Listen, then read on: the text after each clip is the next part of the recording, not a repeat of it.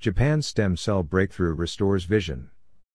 A groundbreaking advancement in Japan offers hope for reversing blindness caused by eye damage through stem cell technology. At Osaka University Hospital, scientists have successfully restored vision in patients using induced pluripotent stem cells, iPSCs, derived from human blood. In a 2022 clinical trial, 4 individuals with limbal stem cell deficiency, LSCD, a condition leading to scar tissue and vision loss, received transplants of corneal epithelial cell sheets, grown from iPSCs.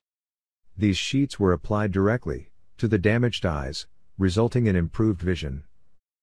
This innovation marks a significant step in regenerative medicine, eliminating the need for traditional eye transplants by regenerating critical eye tissue.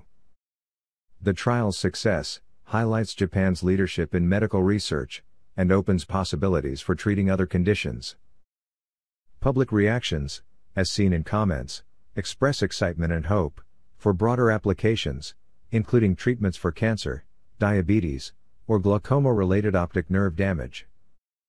However, concerns about accessibility, particularly for those on Medicaid or Medicare, or with limited financial means, underscore the need for equitable distribution of such therapies.